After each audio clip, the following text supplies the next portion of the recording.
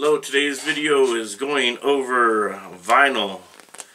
So when I'm doing upholstery, I work with mostly marine grade vinyl as opposed to just your normal vinyl, because I do motorcycle seats and somewhat boat seats or jet skis and all that. So if I have marine grade vinyl, it's kind of a little bit more protected from sun and from water as opposed to just your regular vinyl.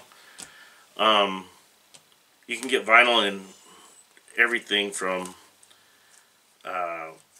shiny to matted colors to perforated, the ones with holes in it. You can get it pebble texture, smooth, a carbon fiber looking vinyl. All sorts of everything from simulated ostrich to alligator to snake skin simulation on there too. So as you can see from these sample sheets, you got a fan of all different colors and all different styles. In this book you even got the weathered looking leather by Carrera, I believe they're called, right here. And so you got all sorts that you can choose from as far as color, texture, and everything.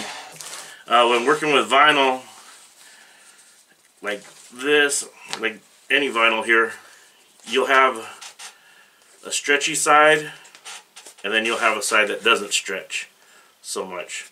So as you can see, this side doesn't stretch as much and this side stretches more. So when I'm doing my project or seat or whatever, you kind of want to know what side stretches as opposed to what. So this side stretches, so I'll mark that with an arrow so you know what side stretches. You can use a pencil on the back when you're making your patterns to see what side stretches. So, say for instance, on this motorcycle seat,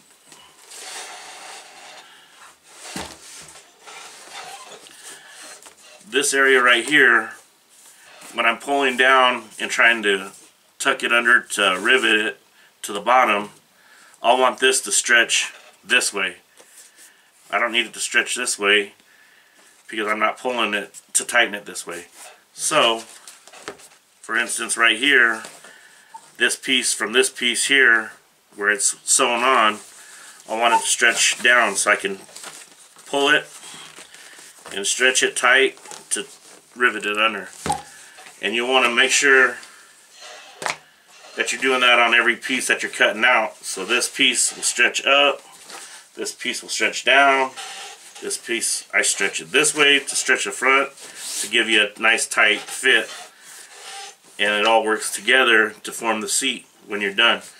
So that's just a little clue. They do make a vinyl that stretches in all four directions that I've never used before, but I see it out on the market. But this is just a little tip that helps you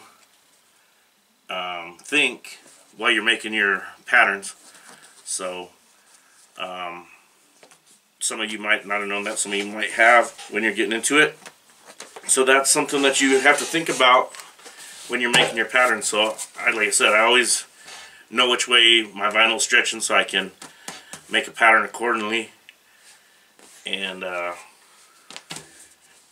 so it'll work together to stretch out to give you a nice tight grip, or not a nice, work together to give you a nice tight fit on your seat. So that's just one little tip working with vinyl on knowing which way your vinyl is stretched, which side is stretching and which side isn't. So hopefully that'll help you out and make your life a little bit easier when you're doing upholstery and they're not working against each other by having a side that doesn't stretch the right way that you need it to stretch on your project. So thanks for watching, and we'll be back in give you some more videos in the future. So have a good day and take care.